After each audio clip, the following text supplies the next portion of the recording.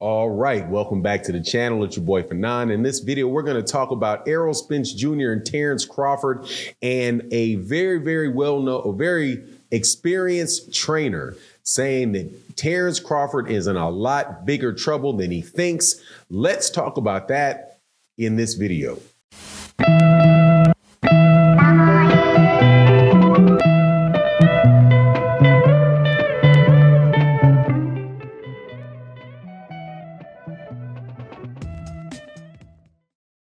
All right, welcome back to the channel. It's your boy Fanon. In this video, we're going to be on the welterweight division. Errol Spence Jr. is fighting Terence Crawford. As soon as we hear about the announcement, I have it in my heart and in my mind that this fight is going to get announced and should get announced within the next couple weeks. But before we get into the subject matter of this video, which is what a trainer that I spoke to had to say about the fight that I thought was very interesting, let me welcome you back to the channel. If you are a longtime subscriber and supporter to the channel, thank you so much for your support. If you are new to the channel, please accept my invitation to subscribe to the channel. Hit the bell icon so you can be notified of when we release more videos, which we do pretty much on a daily basis, and both in the video format and in the live stream format. All right, so hopefully soon we'll be getting a really big fight, and I am not talking about the Canelo Alvarez versus Gennady Golovkin fight that will be happening in September.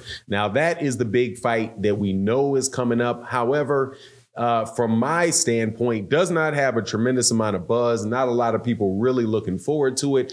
The real fight that people are looking forward to and hoping gets made is the Errol Spence Jr. versus Terence Crawford fight for undisputed at 147 pounds. Now, Terence Crawford, in some books that have come out, has come out as the slight favorite over Errol Spence Jr. I saw one book that had it like plus 150 for Errol, minus 130 for Terence. I had seen earlier when right after Errol Spence Jr. had beaten Yordenis Ugas that Errol had come out as the favorite on some odds makers, but it looks like the trend is now that Terence Crawford if they make that fight, is going to go into that fight as a slight favorite, right? So I talked to a couple of my associates, people that I, actually really do have very good conversations with, and talked to them about the fight and who they really thought was, who was the favorite, and said, hey man, Terence is looking like he's going to be the favorite in this. And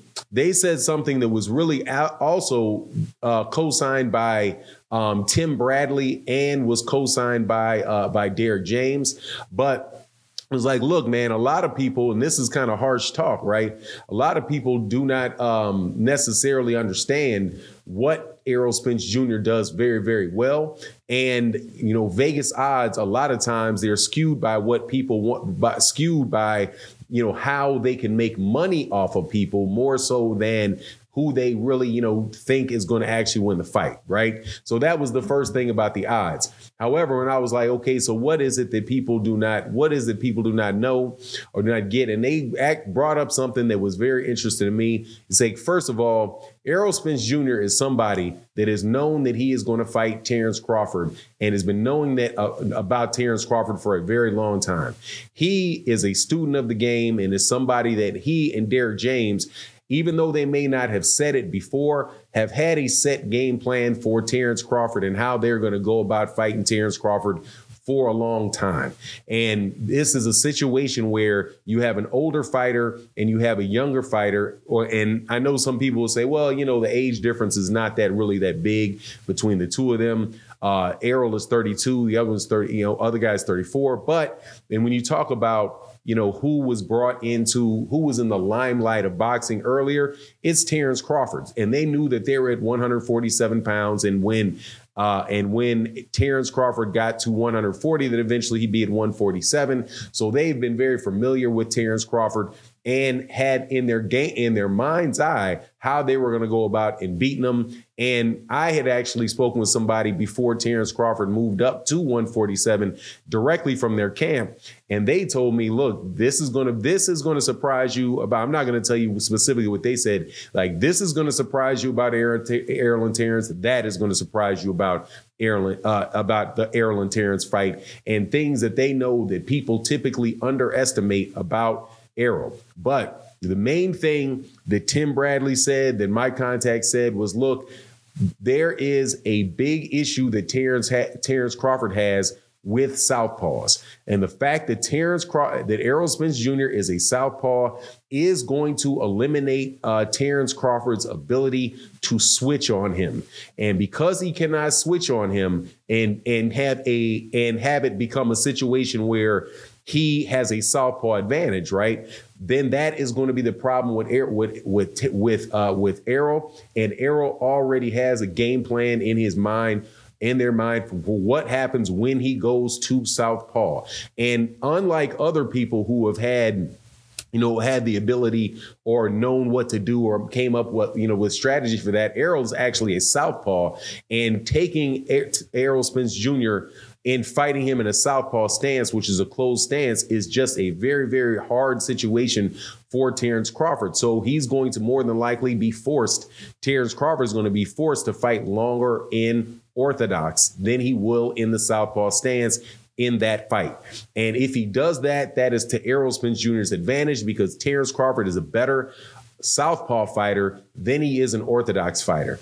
And you also had heard Bob Arum say, maybe, I think this was about 2 years ago, Bob Arum said it, but he was talking about it when he was talking about Terence Crawford fighting Manny Pacquiao. He was like, look, this guy here, Terence, and I think he was kind of making an excuse for why he wasn't making the fight with Manny Pacquiao, because he said, look, my matchmakers tell me that we should not put don't like to put Terence in the ring with southpaws. And that was one of the reasons that Top Rank was a little bit hesitant to make the Julius Ndungo fight, as Julius Ndungo was a big punching southpaw, and people were concerned that Terence Crawford, who basically pulls out with his head up, could get into a situation where he would have problems with a southpaw that catches him, right? Now, if you look at that from Errol Spence Jr.'s standpoint, if he's fighting a southpaw and he's opening himself up against Errol Spence Jr., Errol Spence Jr. can let his hands go and not open himself up. So you have a guy that is really not opening himself up against a guy that will open himself up to counterpunch, and that could very well be the downfall of Terence Crawford in that fight.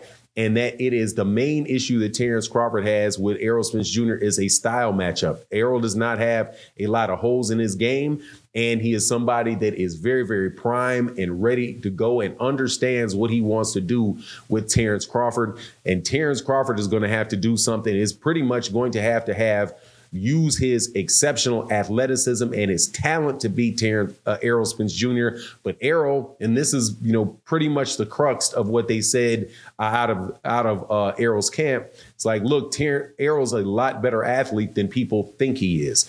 It's that he fights in a very controlled manner, does not in a very